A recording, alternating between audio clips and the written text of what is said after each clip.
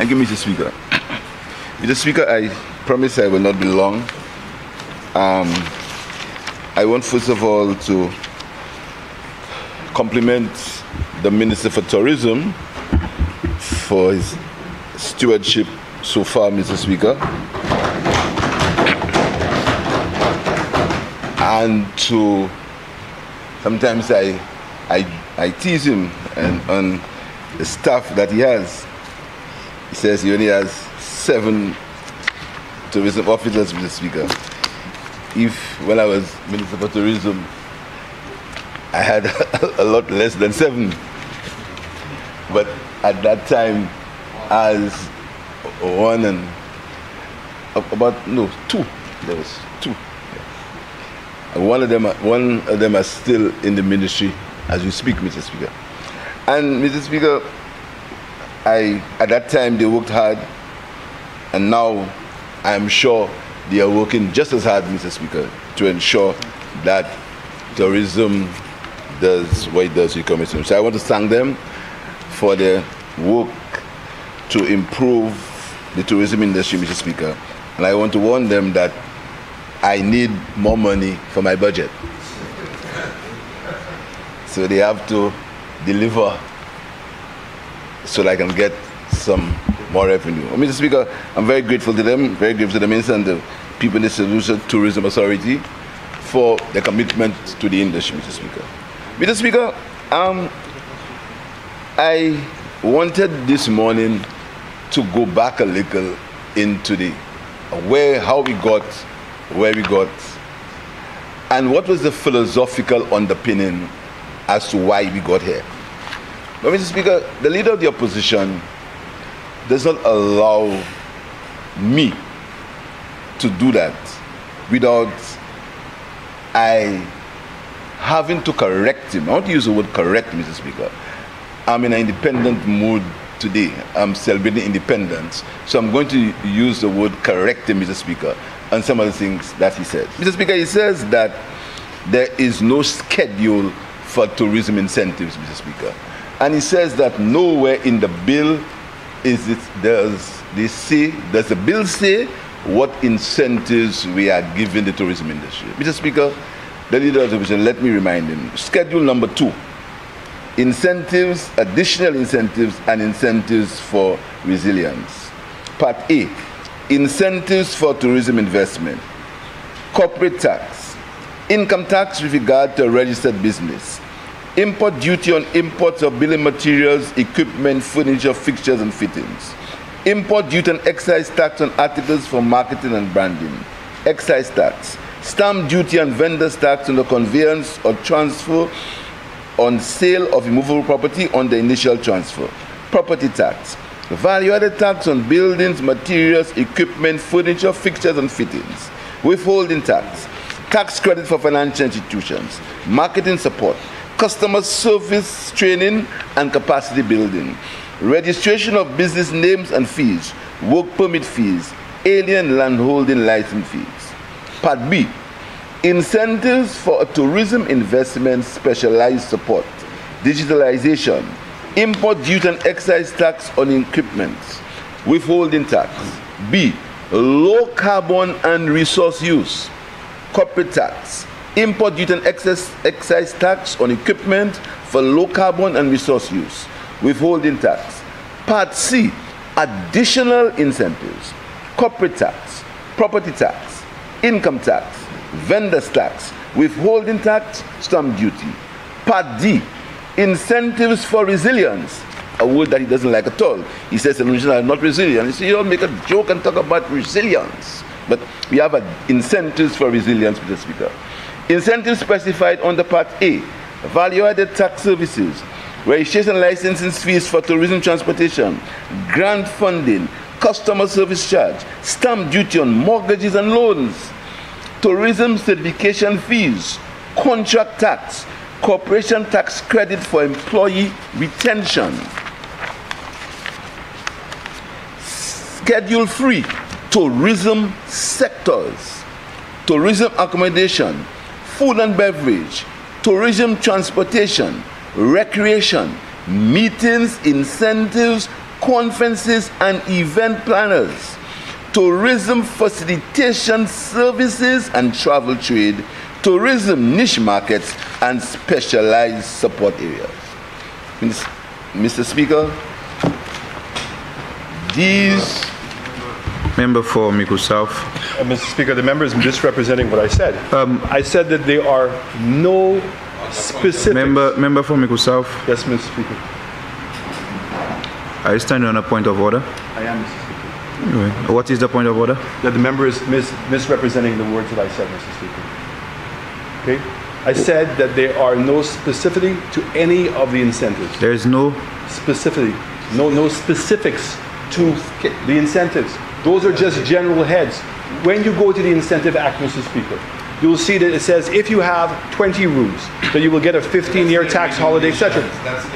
Where are the regulations? You said you suspended the... Mr. Speaker, the member said in the bill in the last part that he has suspended the act. So where is it?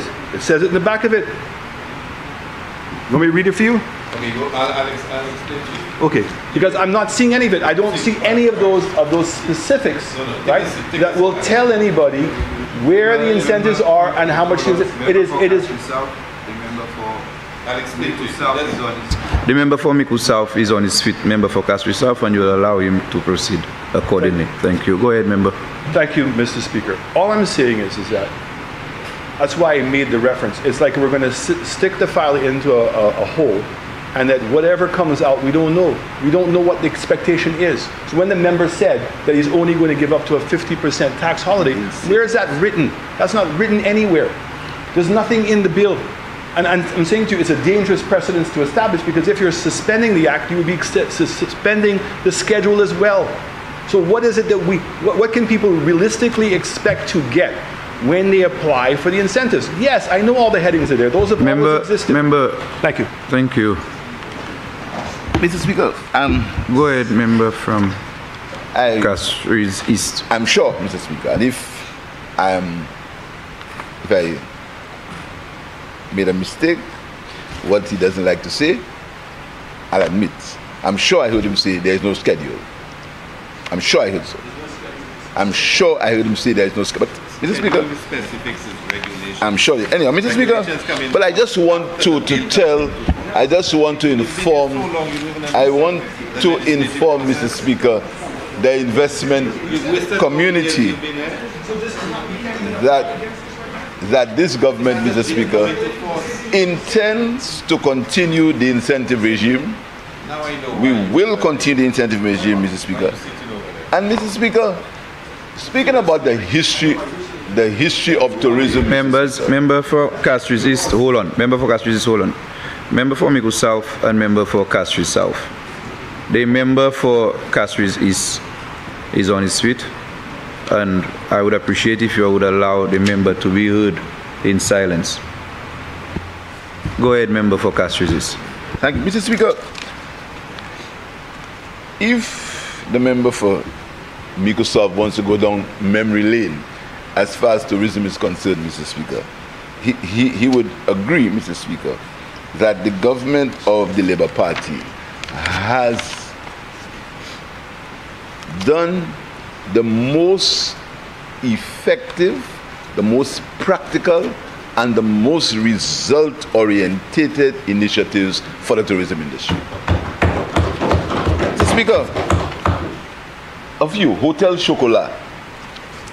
Hotel Chocolat, Mr. Speaker, speaking about soufre and development and incentives and creating linkages, was a creation of the then Minister of Agriculture and the Minister of Tourism. Hotel Chocolat. At the time, Mr. Speaker, I remember one of their strongest supporters on the radio were actually ridiculing the Hotel Chocolat issue. Ridiculing, Mr. Speaker, as usual. Secondly, Mr. Speaker, music and causing music to be part of the tourism industry.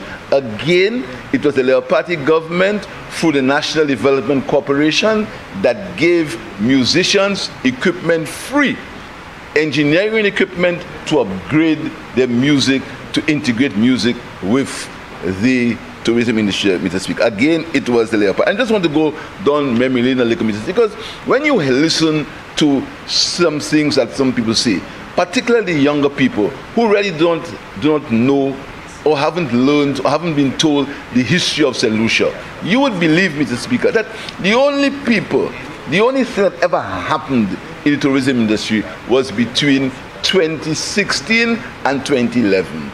You would believe that there was nothing there, Mr. Speaker, and it came this great visionary to transform the tourism industry. But that's not true, Mr. Speaker. That's not true. Many things happen in the industry. The philosophical underpinning of the industry, Mr. Speaker. After 9/11, it was our government that passed the tourism incentives, the additional tourism stimulus act. The Tourism Stimulus Act, Mr. Speaker. We said that, listen, the industry had got hit by 9/11, and there was need to increase the incentive package for investment in industry. And it was this government, and I recall specifically again, we were criticized when we did that, Mr. Speaker, because at the time we were saying that you must create more incentives. So the history of incentives, Mr. Speaker, is clear. We were the ones to give incentives to taxi drivers. You may recall, Mr. Speaker, when we saw the benefits of tourism again, we said that the taxi driving industry must be regularized, Mr. Speaker. We had a training program for taxi drivers, and we brought the TX split that caused tax, and we gave them incentives, Mr. Speaker, so much so that taxi drivers were able to upgrade their fleet to give the industry a higher level of transportation. That was done by our government, Mr. Speaker. Now the Ministry of Tourism is reviving it, revising it, making it better. That's how it ought to work. You got to start from a foundation and make it better, Mr. Speaker. Mr. Speaker, the member speaks about cruise tourism and shopping. Cruise tourism and shopping. But when this government goes into a PPP with GPH, something that he started and did not continue, Mr. Speaker, he goes all over the place. And you see, Mr. Speaker, this world is a very small world. He goes all over the place, Mr. Speaker, and he says the most outrageous things about St. Lucia, about the government, about the Minister of Tourism, about the Prime Minister, Mr. Speaker, and comes to this honorable house and pretends, Mr. Speaker. But he's the one who is trying his best for GPH not to invest in this country, Mr. Speaker. But, Mr. Speaker, but he speaks about cruise tourism and speaks about a PPP. The same thing, Mr. Speaker, he's speaking on both sides of his tongue, Mr. Speaker. Mr. Speaker, the minister speaks about the brand name tequila, and he made a reference to a conversation he and I had. When you used to have conversations, Mr. Speaker, I remember very, very clearly a conversation we had in Puerto Rico when he was drinking tequila. But, Mr. Speaker, I will not disclose the contents of this conversation. I will not. I am above that. I'm not going to disclose. But I remember that conversation very clearly, Mr. Speaker. He was drinking tequila. He was drinking either tequila or Bacardi, one of them. And I remember he had his steak raw. He had his steak raw. And that was the first time I saw a steak with blood. I saw him eating it. I'd never seen that before. I remember that clearly. I said to him, boy, I don't know, you eating that? You know, he had a steak with blood. Two of us today. But we're not going through that conversation, Mr. Speaker. So, Mr. Speaker, that's in the book. So, Mr. Speaker, the member must not try to revisionist history, Mr. Speaker. But, you know, we're not going there. It's independence. Mr. Speaker, the member speaks about the conversation again we had about Marchand. But as the same member, when I tried to bring jazz to the people in Marchand, he criticized me. And then, to add insult to injury, he said people should go and demonstrate in Marchand. That's what he said. He said, let them go and demonstrate in March, Mr. Speaker. But the same minister comes there and speaks about being inclusive, Mr. Speaker. Mr. Speaker, I want to say to the people of St. Lucia, Mr. Speaker, that the tourism industry is extremely important to the well-being of this country. And when I made a statement that after COVID, my realization of the importance of the industry increased. As usual, they tried to make a whole story for Mr. Speaker. I repeat it again. Mr. Speaker. And that is why I want to applaud the Minister for Tourism for bringing such an inclusive bill, Mr. Speaker. If you look at it, you will see that there is something in this bill for everyone, Mr. Speaker. It's a continuation of a philosophical underpinning to the tourism industry. That's what it is, Mr. Speaker. It's a continuation to the Nature Heritage Tourism Program. It's a continuation to the opening of that gate to bring, and again, Mr. Speaker, when that happened, the short-sightedness. And you know, yesterday I said to the press, when I get criticized or people try to misinterpret what I say or misinform, it does nothing to me. Absolutely nothing, Mr. Speaker. Because all my life I've remained focused on a goal. This all my life, Mr. Speaker, I remain focused. And if I did not remain focused, if I'd listened to the naysayers and the prophets of doom and gloom and the agents of misinformation, Mr. Speaker, with the help of the people of St. Lucia, Mr. Speaker, and the members of the St. Lucia Labour Party, I would never have been Prime Minister of this country. But, Mr. Speaker, I always remain focused. And this is why I will work with the Minister of Tourism. I will work with the partners in the tourism industry, Mr. Speaker, to ensure that this industry lives to its full potential, Mr. Speaker, and creates the benefits for people of this country. Mr. Speaker, again, looking at history and facts. I mean, I said today is not a day for that, but I have to do it. The member for Miko South said he built a hotel in Rodney. He did not. No. He expanded on an existing hotel in Rodney Museum. The hotel that he bought, and if you haven't removed it, my name is supposed to still at the hotel, you know. It's still there? What? My name was opened by the Honorable Philp J. Pierre. What he got, Mr. Speaker, was a hotel called Candio Inn. And then Candio Inn was, I don't want to get involved in who. Candio Inn, Mr. Speaker, then it changed to Coke. And then there was Islander Hotel, a fellow called American Drywall, and a guy called Glass, were the owners of and that was destroyed. It was broken down, Mr. Speaker, and then they expanded. But the fact is, Mr. Speaker, the member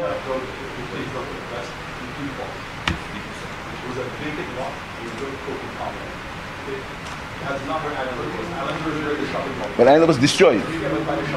Okay, fine. Okay, agree. Okay. All right. But the point is, Mr. Speaker, that there was already a hotel there. He didn't build a hotel in Rodney. Just to make the history a little clearer, Mr. Speaker.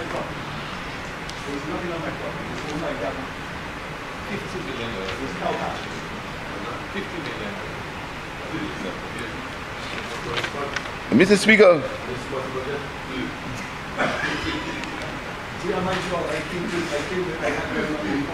talking about airlines again, Mr. Speaker. Mr. Speaker. Mr. Speaker. Mr. Speaker. The Minister for Tourism. Mr. Speaker, the Minister of Tourism, I want to say he made an error, Mr. Speaker. He said that the Tourism Advisory Committee was formed by this government. But that's not true. That is inaccurate, Mr. Speaker. The TAC existed before. It was headed by a fellow called Noel Kadas, and leader was a member of the TAC, Mr. Speaker. You see, sometimes I don't like to talk and boast and pretend things. Mr. Speaker, there are many things that happen in this country, Mr. Speaker. If I really have to explain what happened, Mr. Speaker, the truth will come to light.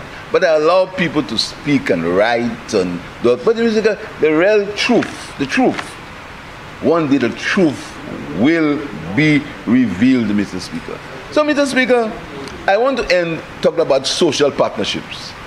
It's extremely important, Mr. Speaker, that we understand what happens to families because of some aspects of the tourism industry. Very important, Mr. Speaker. It's very important. Last week in this Honorable House, I spoke about the shift system in schools, where children used to have to spend half day in schools, Mr. Speaker. But, Mr. Speaker, and I'm very happy that there'll be increased incentives for hotels who show that social consciousness. Look at a family, a new family, a modern family, Mr. Speaker, where both parents work in an hotel. Both parents work in a hotel, Mr. Speaker. You find that many times, Mr. Speaker, the children are unsupervised because their parents are at work. And when a social partnership is created, where the hotels, and I want to congratulate Sanders for their move, Mr. Speaker, where the hotels can find a way to cause that dislocation that may arise from families being away from each other, or parents being away from their children because of the employment in industry, Mr. Speaker, it must be applauded. And any move that will increase the level of incentives for hotels to expand or improve that social partnership, Mr. must be complemented, Mr. Speaker, because the foundation of the country, Mr. Speaker, the foundation of any country is in its families and is what happens at the home, Mr. Speaker. So I commend the social partnership idea, Mr. Speaker. Mr. Speaker, recently, St. Lucia has experienced some level of gun violence, an increase of gun violence, Mr. Speaker. And in the interest of St. Lucia, and in the interest of those who pretend to love St. Lucia, Mr. Speaker, let us not sensationalize this gun violence that exists in this country. You heard this morning the opposition almost gloating that an advisory had been placed on St. Lucia by Canada, which is gloating that an advisory had been placed on St. Lucia by Canada. Almost gloating, Mr. Speaker. Last week, they were predicting that what happened in 2 other Caribbean islands will happen in St. Lucia very soon, Mr. Speaker. Gloating, waking, actually wishing that bad befall on this country because they are not the ones who are administering this country, Mr. Speaker. I want to implore, I want to tell Mr. Speaker, stop it. It does not augur well for the country. It doesn't augur well for the tourism industry, Mr. Speaker, and there is nothing to be gained, Mr. Speaker, by promoting that kind of behavior for cheap political motives, Mr. Speaker. Mr. Speaker, on the matter of small hotels, Mr. Speaker, and I recall when I was Minister of Tourism, we were promoting something called STEP. Not the STEP you know, a STEP, Mr. Speaker, to encourage, to market small hotels collectively. And I'm sure, Mr. Speaker, that in the tourism, the community tourism project, Mr. Speaker, there is, and I'm sure the Minister will expand, Mr. Speaker, there is initiatives for joint marketing of the small hotels in this country. And again, revisionist history, Mr. Speaker, the member from Miko South speaks about local hotels that have failed, Mr. Speaker. But some of the most successful hotel properties in this country are owned by locals. Bay Gardens, Lucia, Coco Palm, Hummingbird are owned by locals. There is a basic reason why some local hotels did not survive. But to paint a brush as if local hotels do not survive and local hotels fail is not accurate, and I think we should desist from that practice, Mr. Speaker. We must encourage local people to go into hotels. We must help them, Mr. Speaker. We must promote them. We must help them. We must give them incentives that are real. And that is why I read the schedule of incentives that are available for the hotel industry, Mr. Speaker. So, Mr. Speaker, I promise I will not be long, but I really want to say I give my full approval, Mr. Speaker. And Mr. Speaker, this bill was, again, because of our style, this bill was circulated to the public before it came to the cabinet, right or wrong? Yes. It was circulated for discussion, long discussion, before it came to the cabinet, just like the tax bill. That's our style. We let it allow it to be discussed on the outside before it comes to the cabinet. This tourism bill was a bill that was discussed with all stakeholders, Mr. Speaker. And Mr. Speaker, the minister will clarify the 50% he spoke of. The minister said that you will start with 50%. He never said it is limited to 50%. He said you will start. You will start with 50% and then it will increase, Mr. Speaker. Mr. Speaker, you know, sometimes it baffles me, Mr. Speaker.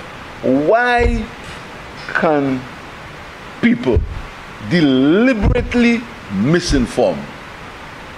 Deliberately misinform, Mr. Speaker.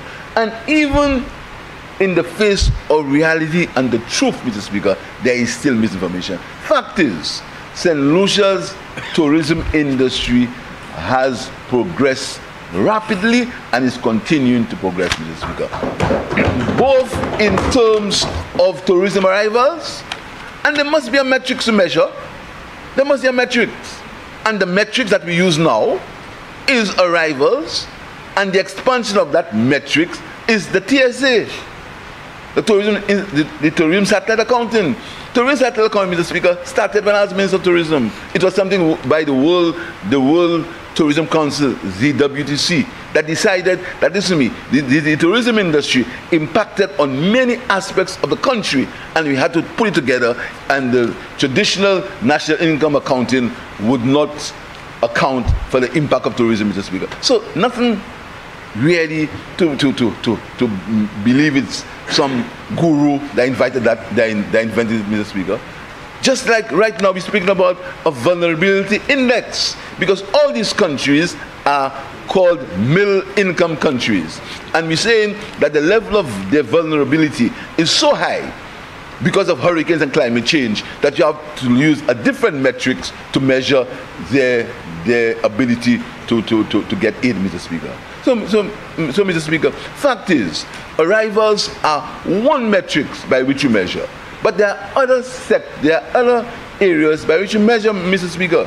There are other areas. So we have to talk about the arrivals. We have to speak about the increase in arrivals, but also we also have to ensure, as we are doing with the tourism incentives and the expansion of the industry and the Airbnb industry, Mr. Speaker, that people benefit from the industry. So I want to align myself with this bill. I want to align myself with a philosophical approach that this government and the ministry is taking for the industry. I want to align myself with that, Mr. Speaker.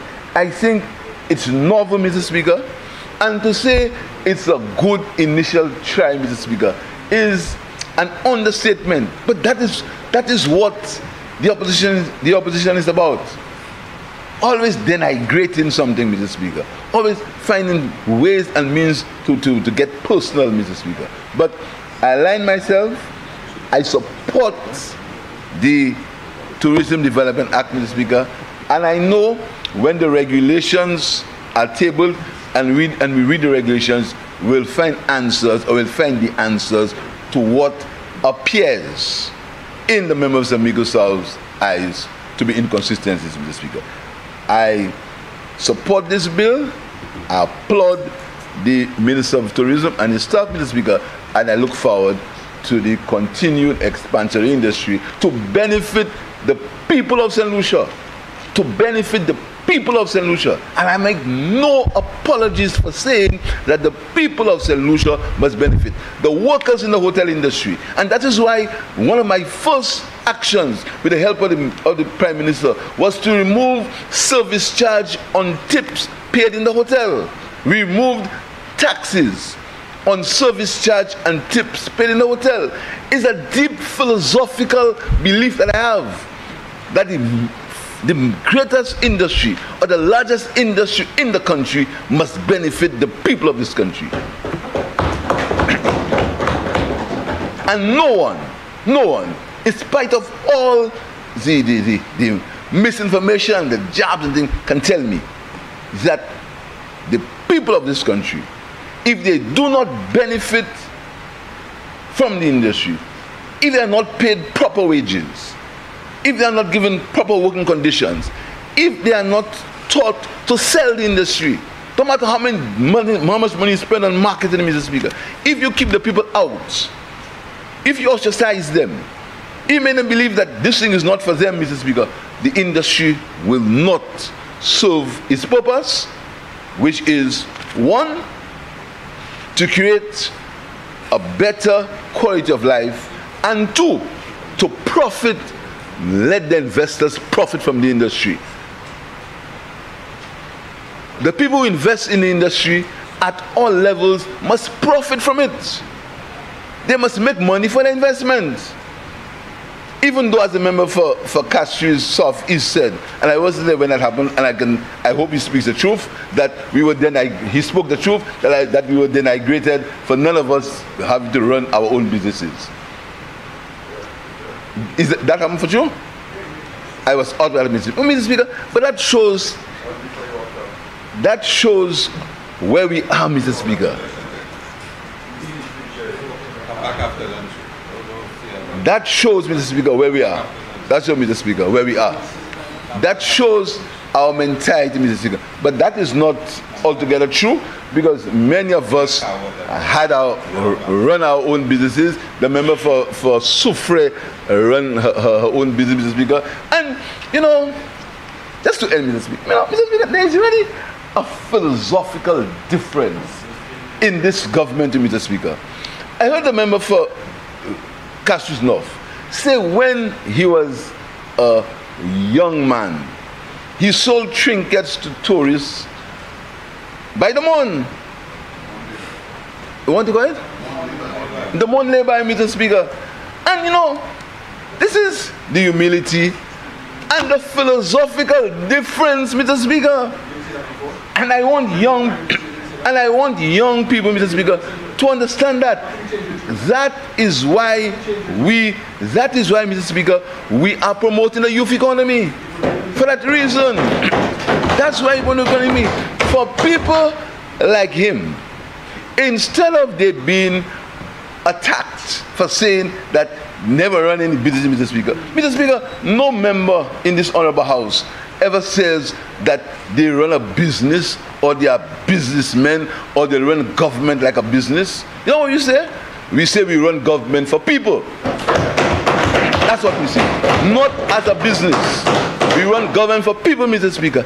And that is why we need the tourism industry, Mr. Speaker, to develop our people. Because it's through the tourism industry we are going to be able to finance one university graduate for every household. And it's through the tourism industry, Mr. Speaker, we are going to be able to create sportsmen and women like Julian Alfred, Dan Sammy, etc. It's for the industry. that is why, Mr. Speaker, it's through the industry, Mr. Speaker, we are going to continue and fund universal health care, Mr. Speaker. And it's through the industry, Mr. Speaker, we can remove VAT on building materials so ordinary, regular people can get a proper quality of life. That's what the industry does to us. That's what the industry is doing for us, Mr. Speaker. And we make no bones about it. The industry must benefit the people of St. Lucia, but the people, I want to repeat myself. But the people who invest must make money. The people must. So when they go all over the country and say that the Labour Party is anti-business, Mr. Speaker, I want to make it clear to the investment community out there that we believe you must make money. You must make money. The return on your investment must be as high as possible, but you cannot do it on the backs of the people of St. Lucia.